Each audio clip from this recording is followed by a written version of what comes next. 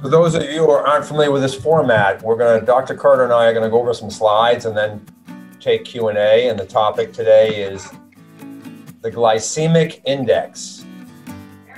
Really, we're not even gonna go over the glycemic load today, just the glycemic index and how different foods will very rapidly throw sugar into your bloodstream and just to affect your metabolic profile, your diabetes profile, if you will. And then we'll go over a dietary style that I recommend. And then I'll give you a lot of resources for how to know what foods throw a lot of sugar into your bloodstream and what foods throw very little sugar into your bloodstream. And, but most importantly, I want you to appreciate the difference between a food that is very nutrient rich versus a food that's not so nutrient rich. And I have tons of charts that I have at the end of this talk that will be a resource for you when we publish this video and put it up on YouTube. So you'll be able to go through it and look at it and see the charts, you know, at your leisure. You don't have to worry about it today so much, but I'll just go over it and cover some of the highlights. So, excuse me, we have a 3-minute countdown until when we start. A lot of people come in, you know, a little bit after noon normally. So, and the reason why we call it sweet heart attack, it's all about the sugar. And one of the most significant downstream health effects of excess sugar in your blood is inflammation and how that affects your heart. People with diabetes have much more of all kinds of different chronic conditions, from Alzheimer's from David Perlmutter to more heart disease, neuropathy, things of that nature, chronic fatigue, retaining water and then having to wake up in the middle of the night and disrupt your sleep and go to the bathroom. All these things are related to it. Weight gain and your inability to get an ideal weight, regardless of your good efforts. So all those things come into play in this particular area.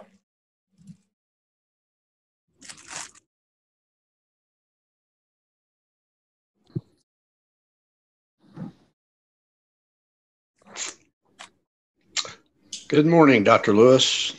Good morning. I can't see who's speaking, but who is this? Charlie Smith. Dr. Smith. The doctor's in the Indeed. house.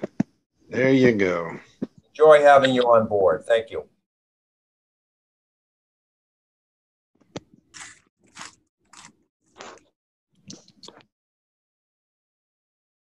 Feel free as a good doctor to chime in if you hear things you'd like to contribute. Will do.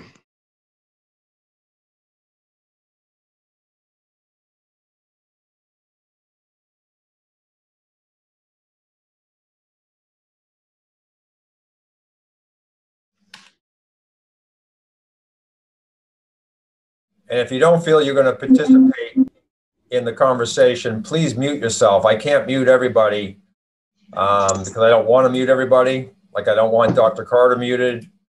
I don't want Dr. Smith muted. So to avoid disruption,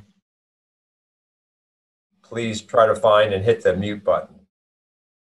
And then at the end, we'll take questions, but I mainly want to take questions through the chat. So navigate through your chat if you're going to have questions. And you can throw the questions out right away and they'll just accumulate and we'll cover them at the very end. So without further ado, let's chat about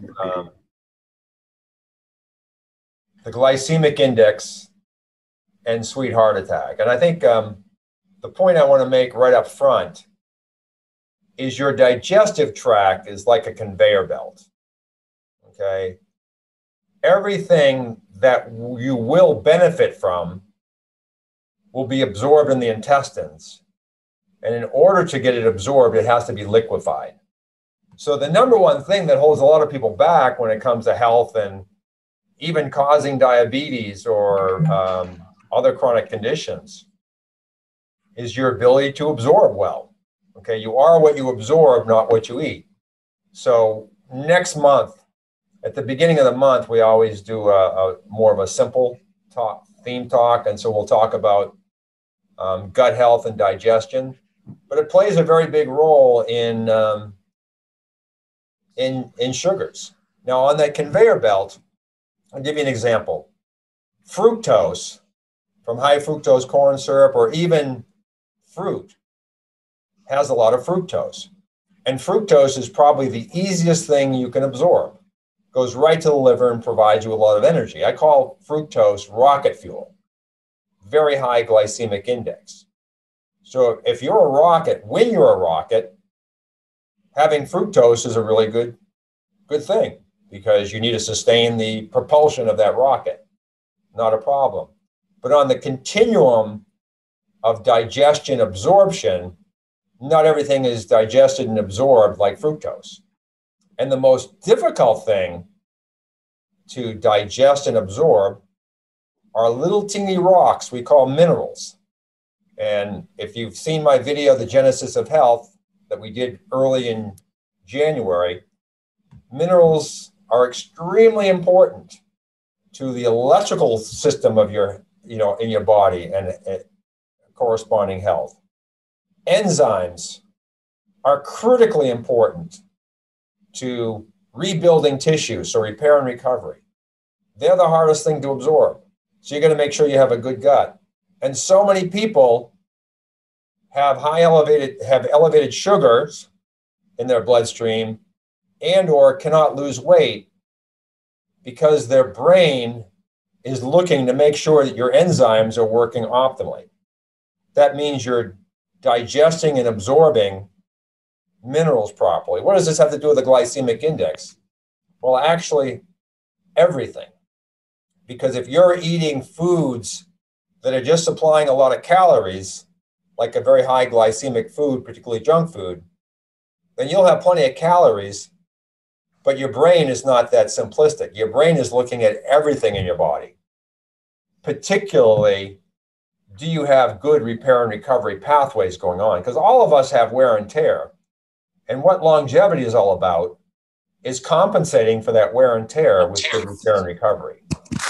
So having the minerals in your system to run your enzymes, to run your electrical system, extraordinarily important.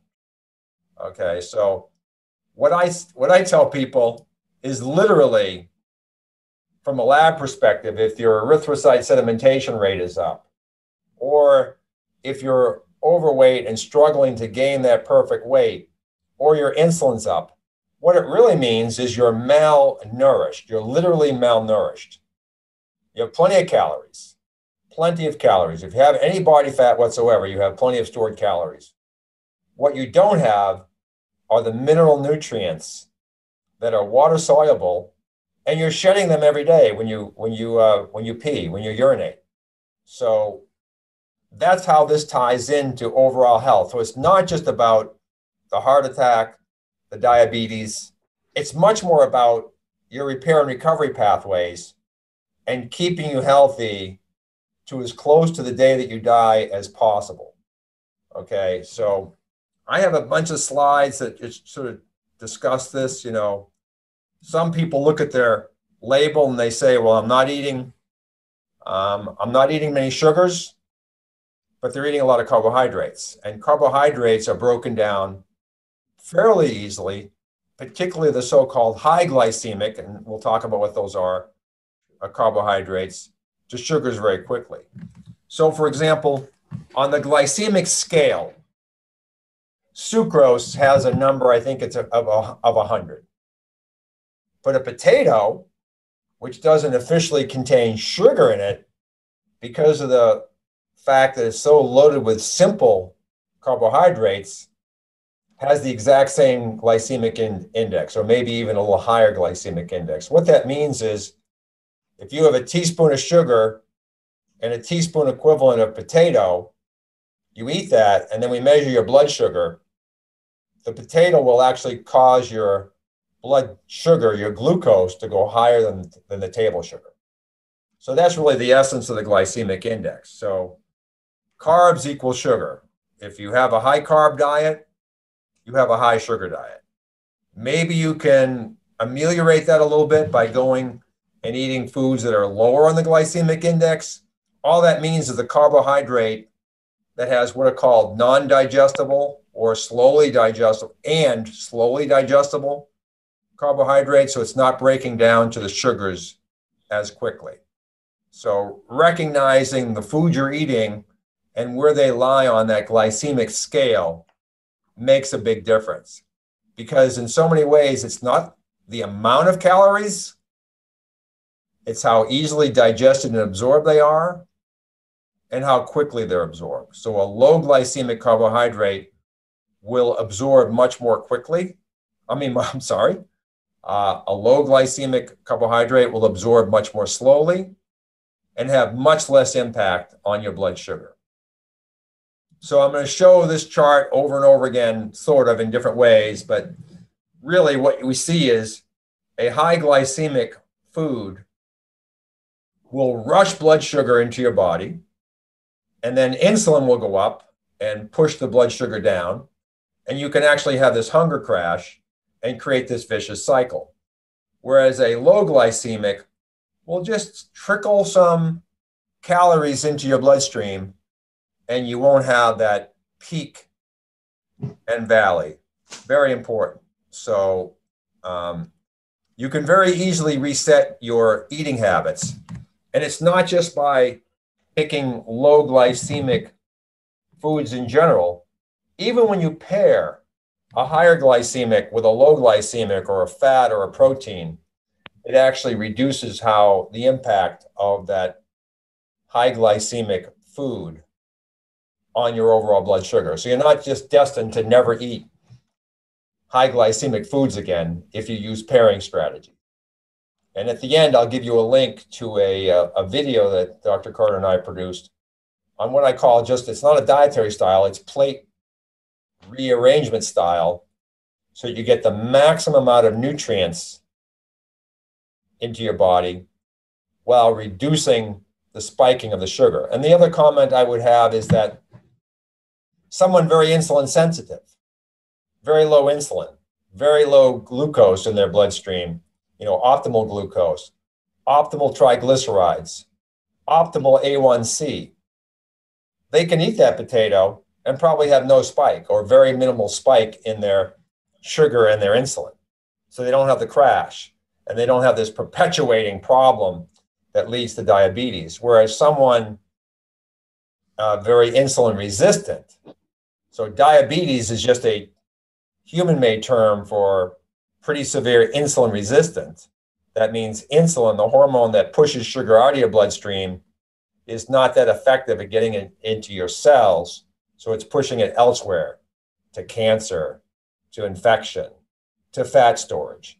Because insulin's job is to keep your blood glucose in a very narrow range, in a non-inflammatory range, in a range where your repair and recovery processes can keep up with or ahead of the natural wear and tear that we experience in our body. So here's a little more detailed review of this. When you eat a high glycemic or very sugary food or a very high glycemic carbohydrate food is what you'll see. The green bars is how much energy you're using. And I work with a lot of athletes, and they always think when they're athletic, they're double, tripling, quadrupling the number of calories that they're consuming compared to someone sedentary. And it's really not that high. Yesterday, I did a very challenging 4-hour bike ride into the mountains. And when I was done, I burned, 2,500 calories. That's a pound. But it wasn't 10,000 calories, And someone else may be burning. So maybe that day I burned 3,000 to 4,000 calories, where someone who's more sedentary is only burning 2,500 calories. It's not a huge difference. So the difference in our energy burn between resting down here and going full tilt activity up here is not that big. Our calorie demand on a minute by minute daily basis is not that much different, regardless of what we're doing. But when we take in that sugary food, boom, we will get a spike well outside of that range. And this is the fat gain regime, because all these excess calories are processed in the liver for storage. This is a very natural phenomenon. It's called when we had the agrarian cycle, which was more natural, we would feast and famine. We feasted because food supply wasn't guaranteed, and we would store that as fat for later use. And then we might have some famine, and we'd pull from that fat. But what's happening in America in particular, we're going through these feast and famine cycles with our children, sadly, sometimes several times a day. And that's what leads to the insulin resistance, the fat gain, malnutrition, because a lot of these calories are empty, and chronic diseases. So it's a vicious cycle. And then just following this through a little bit more is normally when the sugar goes up, insulin goes up afterwards in response to that elevated sugar. And that's why we see the crash, because insulin essentially overshoots and pushes that sugar way down under. And then we just keep doing this cycle over and over and over again. So one of the key markers is just looking to see what I have for slides here. I don't have my favorite slide on this one, but we talked about it at another talk. But basically, how do we measure sugar? Well, in my opinion, we should be measuring fasting insulin.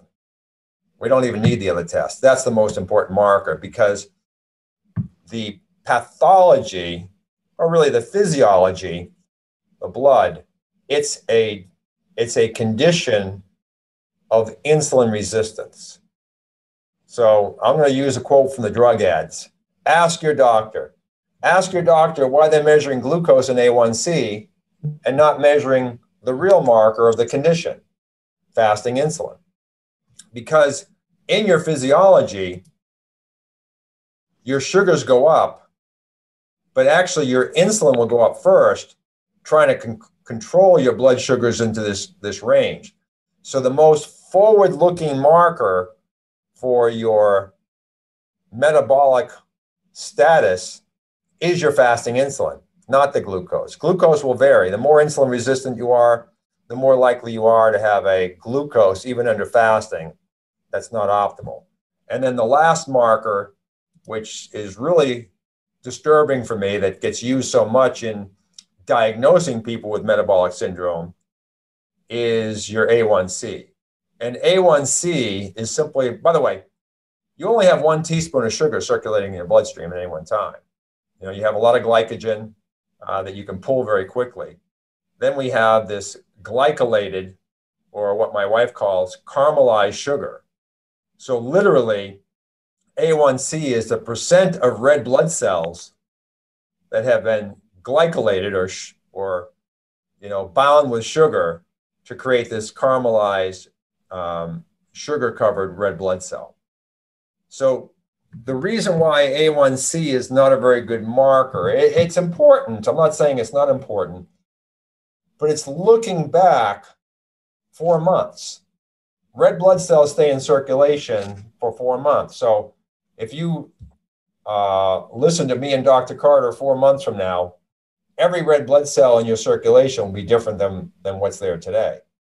So you can change your A1C just over time, because you're always replacing red blood cells. So if you reduce your sugars, your A1C is going to go down.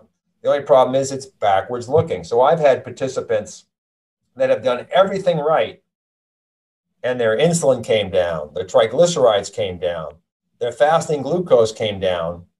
But at the time of the test, 3 months after the program started, their A1C was actually elevated. And their traditional doctor put them on more insulin or more metformin. But they're using data that's old. It's irrelevant. So it's a real challenge. But, if you really want to know what your malnutrition status is, what your sugar status is, the test you want is your fasting insulin. That's the most important marker. Now, I have a very dear friend doctor down in Ocala, Florida, who works in these federally funded medical clinics and has her own clinic.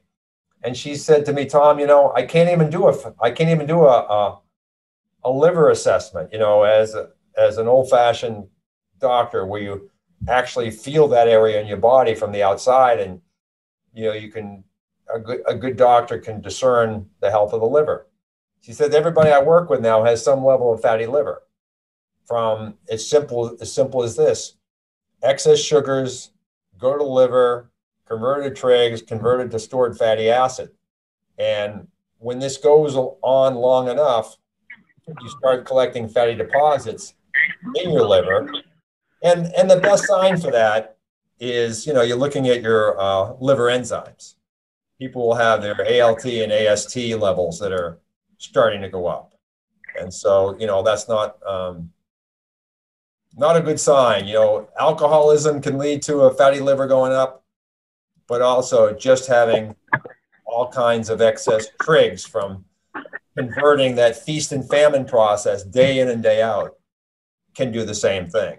So non-alcoholic fatty liver is on the rise. Non-alcoholic fatty liver disease is caused by excess sugar. And, Dr. Carter, you want to chime in on the fatty liver? I've been going strong here and not bringing you into the conversation or anything I've spoken about so far. No, that's correct. We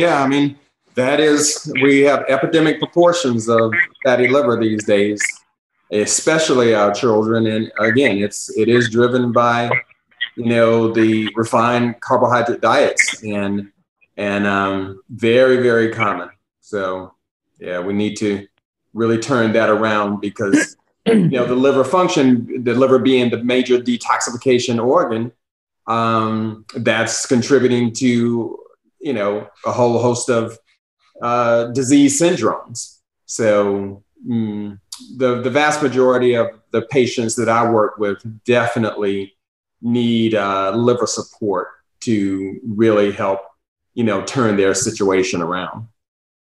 Yep. And once again, I use elevated triglycerides, generally it's not perfectly accurate. Elevated glucose, elevated A1C as a greater sign of malnutrition. Your brain is looking for everything to work right in your body. And calories is the least of what the brain is worried about. Most of us have historically not had a problem with access to calories. But, the genesis of health, we talk about the soil and the food supply, lack of nutrients. That's really what your brain is worried about in your body. And its only recourse is to make you hungry. So a lot of people said, I go on a calorie restricted diet and I've lost some weight, but I can't get there all the way. Why? Because their brain is continuing, they're fighting against a very strong force, your brain, because the brain knows that there's some malnutrition going on. So its only recourse is to make you hungry. There's no wonder you can't lose weight or make the ultimate goal. Well, Dr. Carter and I were involved in a corporate program where we had a weight loss program running side by side with ours, and some of the people overlapped. And I was very excited to look at the data 6 months after I tested them and Dr. Carter tested them to see what happened. And we had a small group of people that decided they weren't going to really fully take our advice. For example, they said, I'm not going to take a cod liver oil capsule. It has 17 calories. That goes against my calories. And it's like, okay. But what we showed is that people that started off with bad labs, at the end of 6 months, their labs were worse. Why? Because they weren't following our nutritional counseling. The weight loss program didn't have very good nutritional counseling. So they reduced the amount of food they were taking in.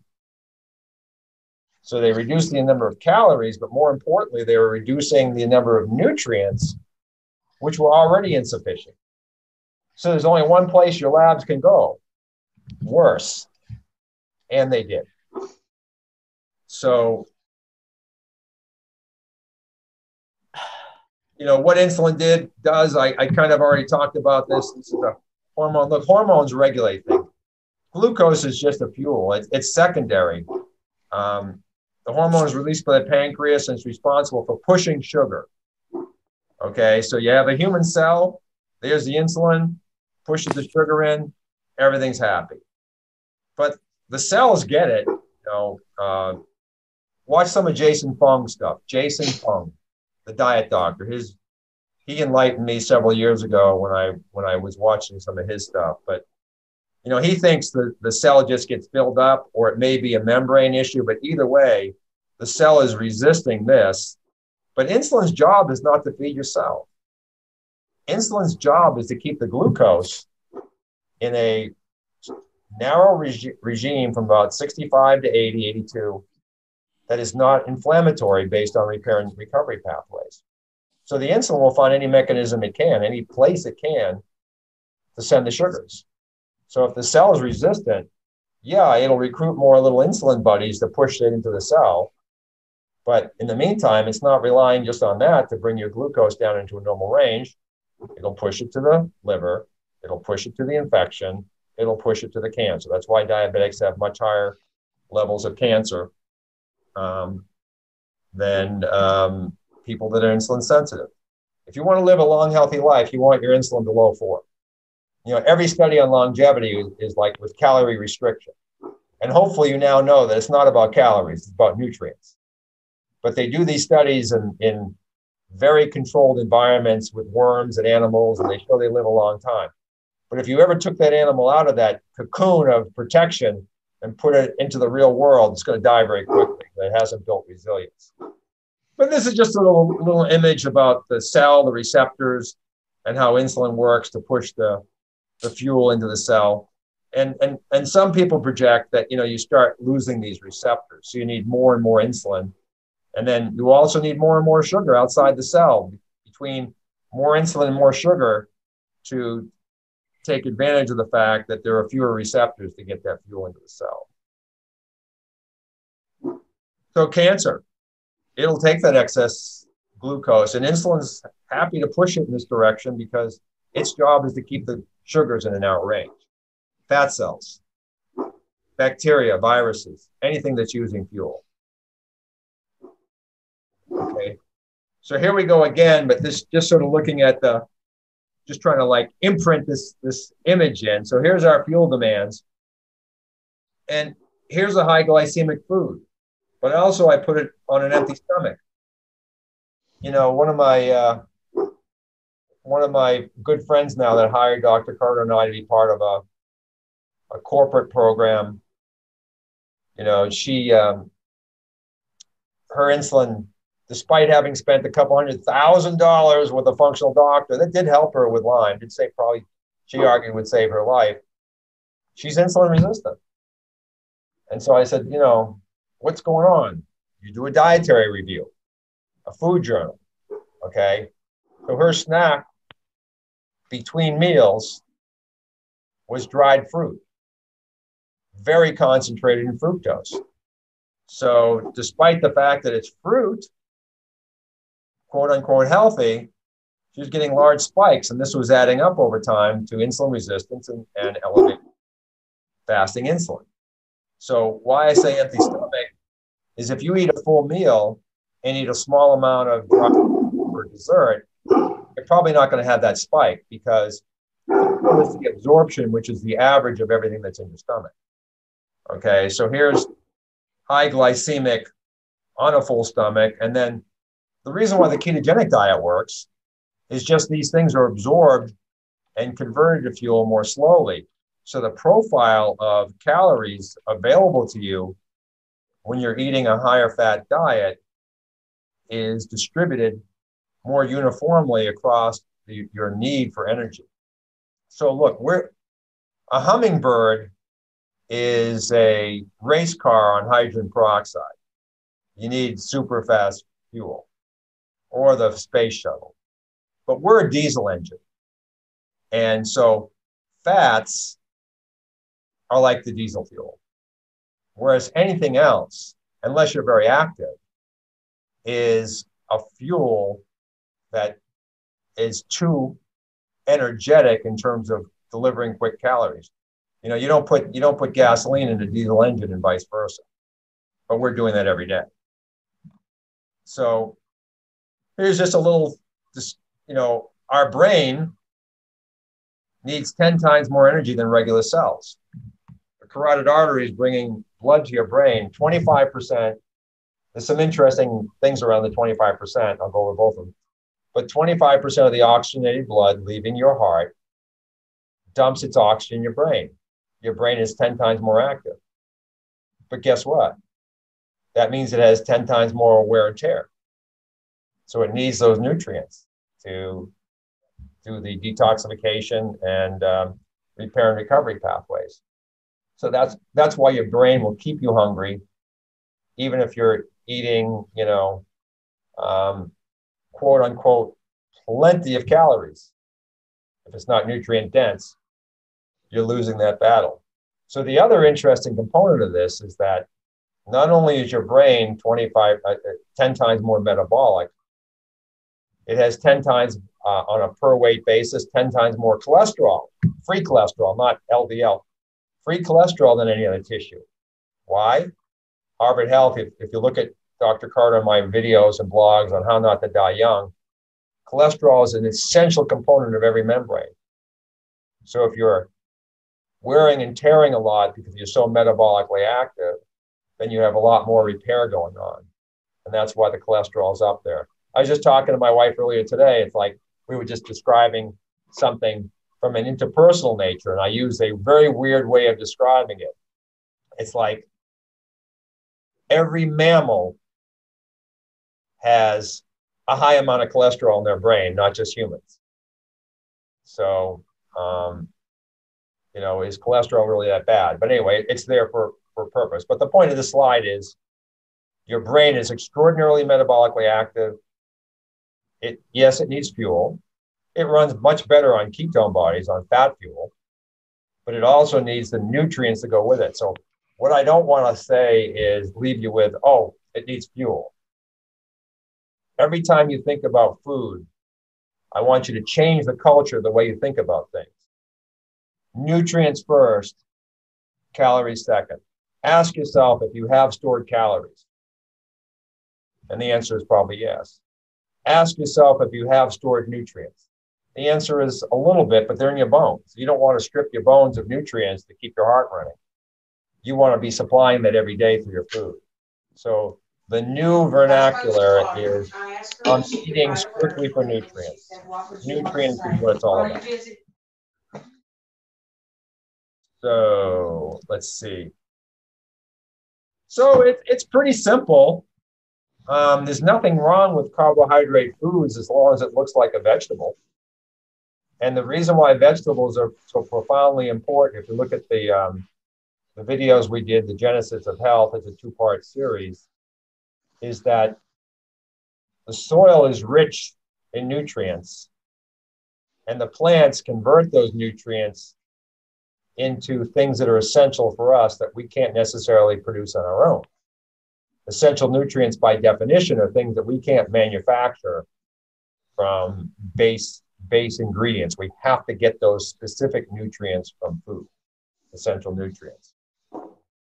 I stand against certain antioxidants as supplements, but the good thing is a lot of our good foods have antioxidants in them and essential vitamins, blueberries, all kinds of other fruit.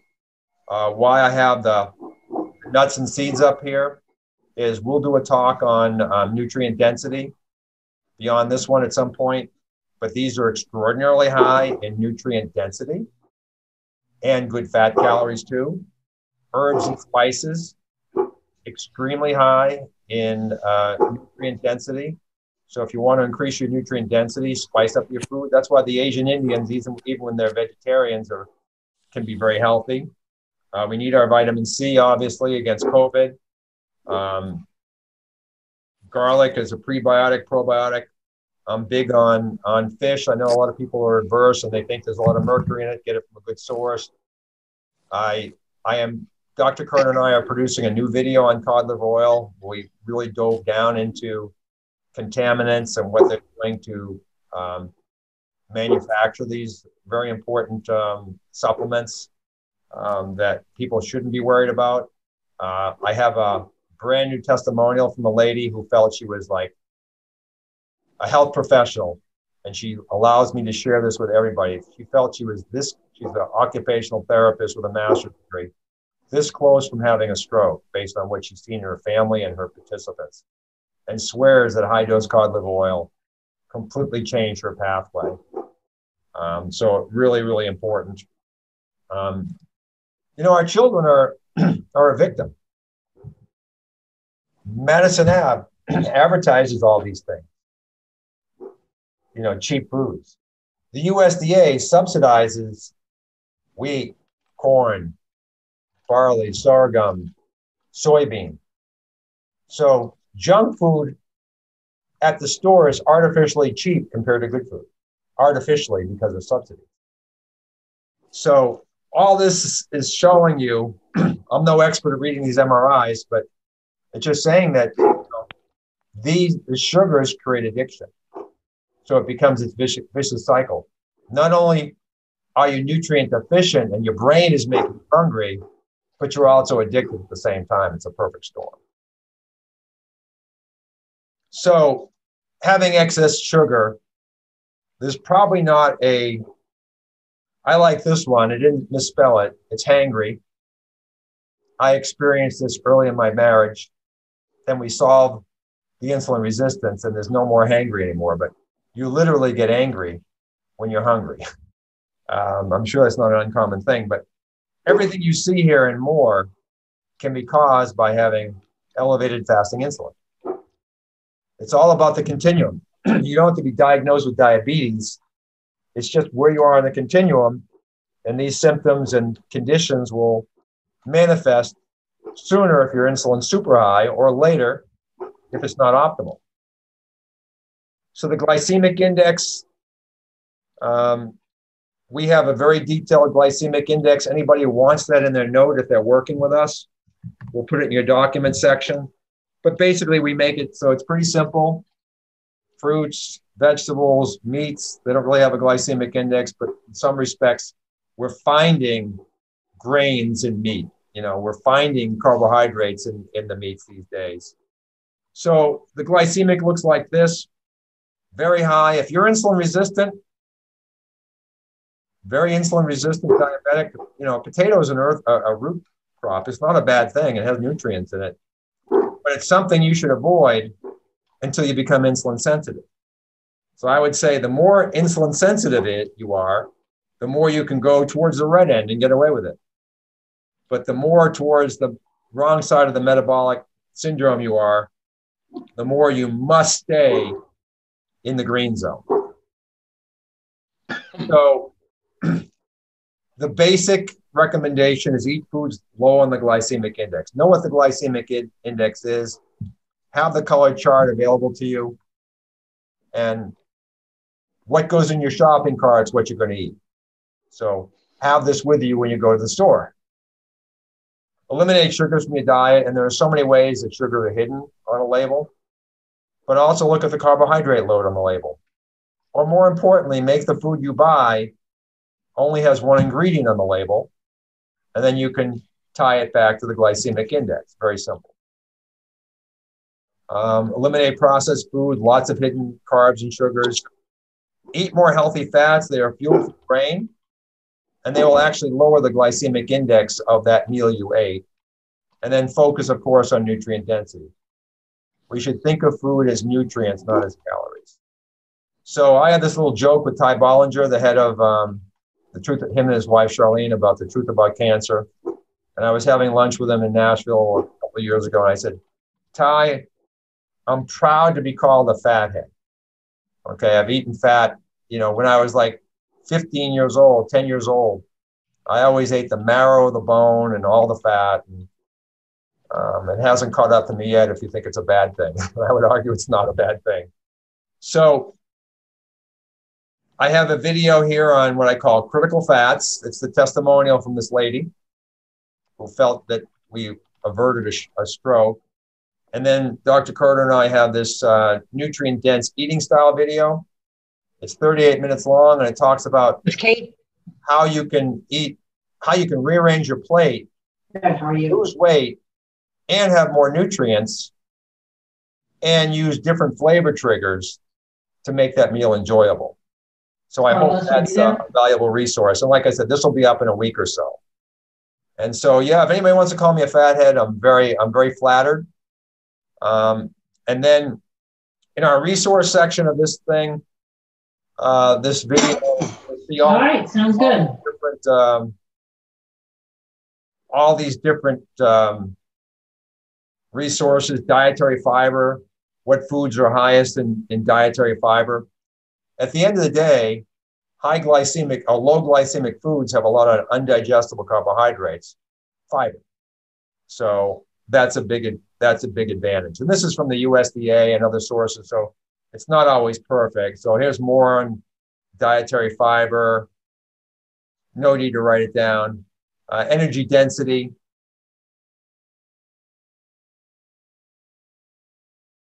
More on energy density. And I'll make sure when we publish this video that I give the references on the page. What's highest in vitamin C? More in vitamin C. Here's a broader glycemic index chart, one that we didn't create. We created our own, which I can make available to anybody working with us. More on the glycemic index. And this also has the glycemic load, which is sort of the overall burden of that food, not just how quickly, but how much sugars it'll push out. Digestible calories. Some foods you eat them. If I measure them in a bomb calorimeter to measure how many calories they put out, it'll put out this amount. But in digestion, if it's not absorbed through the intestine, then it's much lower. So those are the digestible calories. And that's really important. That you'll understand when you watch our video on dietary style, how that relates. Omega content, very important for the brain. And lastly, nutritional content, fats, carbohydrates, fiber, calcium, iron, magnesium, whole bunch of other nutrients. So, we're not going to blow these up or anything like that right now. It'll be in the video. You'll get to see them. The references will be there. And I hope it's a good guide for you. So let me, with that, we'll stop the share. All kinds of chat items, Dr. Carter. So someone asked, what about intermittent fasting and getting one large meal per day? Oh, absolutely. Intermittent fasting works quite well. That's what I do personally. And, from a weight perspective, very easy to, keep weight in check. It encourages, autophagy or, breakdown of bad cells, in the body so that you're turning over, good new cells and so forth. It gives the body a chance to detoxify better. So, yeah, lots of benefits of intermittent fasting. I would say that is, an optimal way for the vast majority of individuals to eat. And as a caveat with, the ketogenic diet, it does have benefits, but I'm not a big fan of, patients being on a ketogenic diet more than 3 to 6 months because generally long-term use of ketogenic diets can actually promote insulin resistance in a good portion of the population. So that can obviously become quite problematic. And use of, the good fats and so forth. Still, everyone is individual and different. So if you have genetic markers like the ApoE3/4 or 4/4, especially 4/4, then even the good fats can definitely be problematic in terms of, the cholesterol numbers, especially the genesis of small particles and high number of particles, which can definitely be atherogenic and ultimately cause problems, especially in light of high inflammatory markers like the homocysteine and C-reactive protein. So again, at the end of the day, that's why, we have our platform with testing of individuals so that we can see where you are, as you go through, these pathways. Yeah, the other comment, the other thing I'd like to add in is we had a gentleman that was, labeled as Alzheimer's dementia.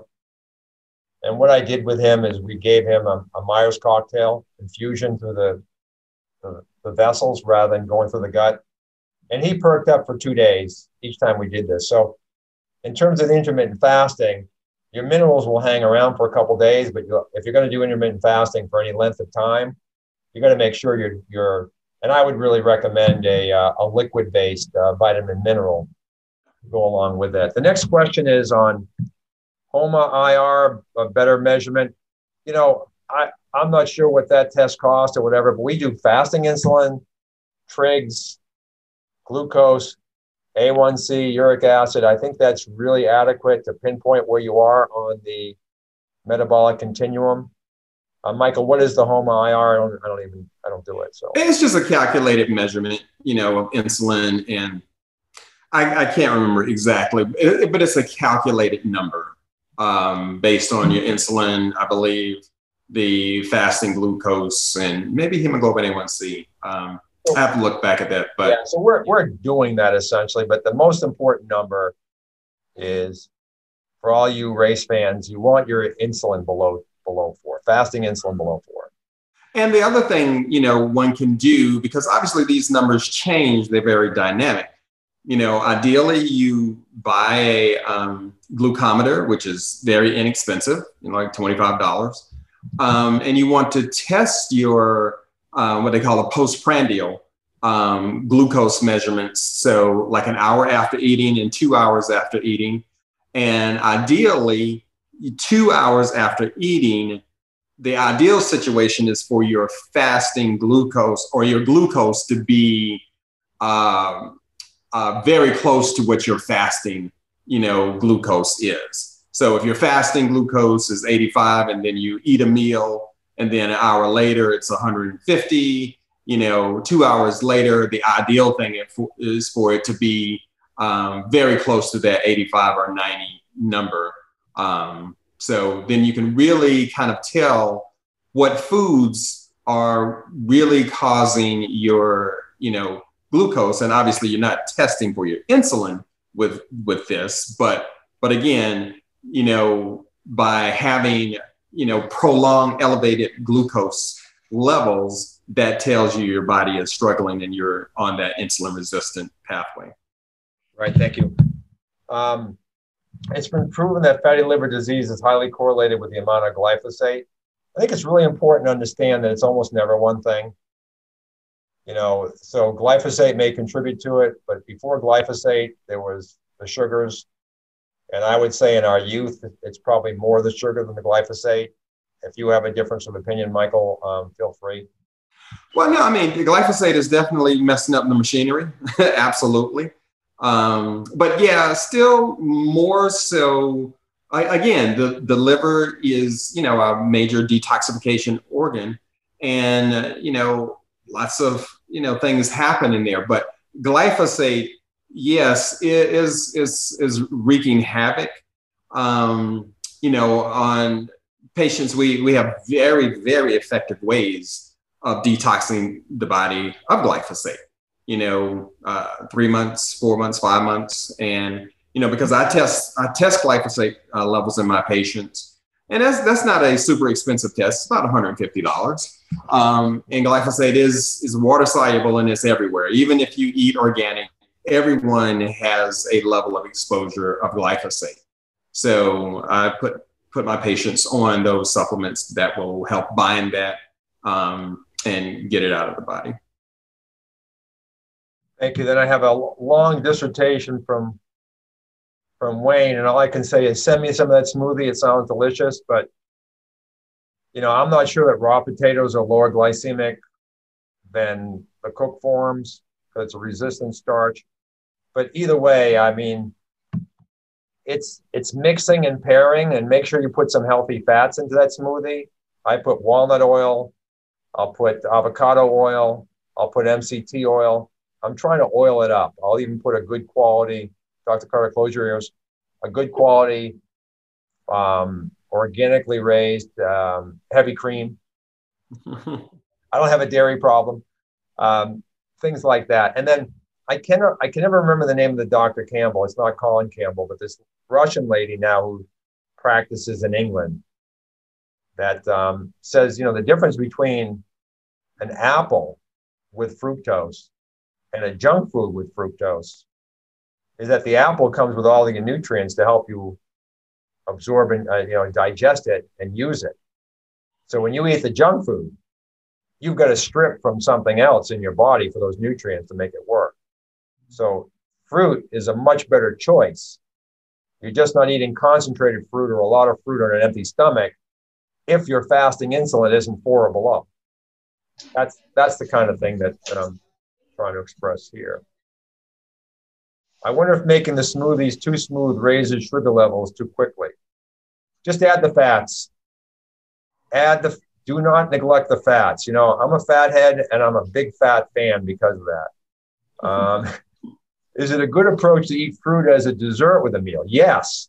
So the sugar in the fruit can be assimilated with the fats, proteins, carbs in the meal. Absolutely.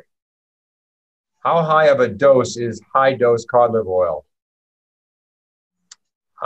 If you look at the video that I have out there on cod liver oil, Amy, is that in the British hospitals in 1848, they were giving for tuberculosis as much as 50 grams a day. So 2 tablespoons, 2 measuring tablespoons, not these little phony tablespoons you get with your plate setting, but a real measuring tablespoon is 15 grams. So I've had plenty of people on 30 grams a day for, say, 3 months to kind of remodel their tissue. Then they can back down to the 15 grams or even less. So right now I'm doing about 15 grams of cod liver oil twice a week. Because, my tissue is pretty much remodeled and I'm very careful not to take in the junky omega-6s. Hopefully that answers that. Has anyone actually done the lab work and followed someone's mercury levels over a few months or years and tracked how safe Alaskan wild salmon they are eating? Michael, any idea on that? Well, again, yeah, I test patients for, heavy metals, including mercury. I really like the Quicksilver for the mercury tri-test, which tests for the speciation of the mercury, the ethyl mercury and the methyl mercury and so forth, and how well your body is able to eliminate it through the urinary tract. So, but yes, generally speaking, wild caught salmon is a much better choice. Of course, most of the big fish, the tuna and, grouper and all of that has a significant level of mercury. But again, it's still how your body can detoxify. Obviously there are individuals that are better able to detoxify the mercury, especially from food sources. Yeah, so it really boils down to testing and correlating that to symptoms. Someone asked about honey. We had a severe rheumatoid arthritis, diabetic, high blood pressure person who would never go to the doctor, sort of natural, but they raised their own honey with their bees, and they were definitely eating too much honey. So once again, honey has nutrients in it. Maple syrup has nutrients in it, but a breakfast shouldn't be pancakes and maple syrup. We all know that, right? But it's all about pairing it. I used to put honey in my coffee every morning, and I've weaned off that now, and I'm honey free. So most of us just have too many simple carbs in our diet, and it would behoove everybody to not look for these substitutes, but wean yourself off them. Monk fruit. Stevia actually has some anti-infective properties. So stevia is something really interesting. I don't have a problem with stevia. The sugar alcohols tend to be pretty good. but you know, you need them. You know, you can probably wean yourself off that. What is a good brand for cod liver oil? We use Carlson's Nordic Naturals, but the testimonial, they use the fermented version, Michael. That lady used the fermented version because she had it. What is the fermented? Green Pasture is a good brand as well. I like that. I use that for myself as well. You know, if you watch the video, it talks about that Dr. Carter and I have on our dietary style. It talks about protein. So we had someone with a good insulin, a good glucose, but elevated A1C. You know, protein glyconeogenesis will go to sugars as well. So I think most of us, especially athletes, think they need 3 times the protein that someone else needs. No, unless you're Eddie Hall, you don't. So we're all eating too much protein. We're all eating too much food in general. And unfortunately, is some starch necessary, or can we truly live without it, even if we are athletic? And I think the answer is there are pretty good authorities on this that said we pretty much can live without it. But I think you need vegetables, so you don't want to go carnivore or only protein and fat. That's really bad. So yeah, that's not a good idea. You're always going to get some carbohydrates. In fact, I advocate increasing the number of vegetables you eat, decreasing the amount of protein you eat, and upping your fats a little bit. So you actually should be eating more vegetables and fats and less carbs. But we have 2 minutes. I'm going to have Dr. Carter answer, how do you detoxify glyphosate? Oh, so, I mean, there are several ways. Calcium deglucarate, I like that. But I use the fulvics and humics from Cellcore Bioscience, and just amazing. So that is not on our full script, so you would have to just contact me to order that, but that works like magic to detoxify the body of glyphosate. All righty. Thanks everybody for your participation. And next week, we don't know yet, but it'll be something probably a little more scientific and technical than today's meeting. I thought it was great today. Thank you. Thank you. Bye for now.